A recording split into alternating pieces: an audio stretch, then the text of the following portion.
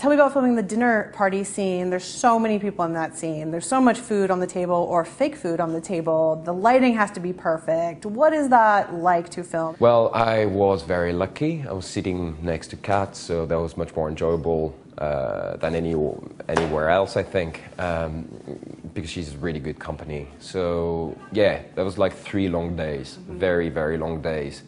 But everyone was like just very professional and very happy to be together. I had very lovely partners around me. So you're just like, this is your job and you love it. So it's interesting because I had a book, she had a book, we would be reading a lot. So we would like exchange about books and readings and stuff.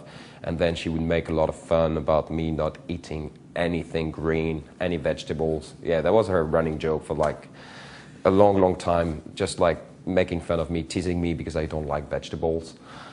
So that was very funny because every day I would come back and there would be more green stuff in my plate and I would just have to, go around it and I would just pick one thing that I could eat. And she would just like keep making fun of me, which helped to go through 3 days of like hard work. But once more, hard work is just lovely. So at the end of the episode, your character ushers the prince out because there's a big fight going on.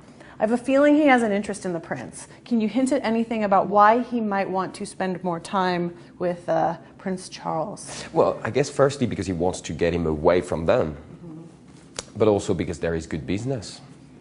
This guy has a lot of money.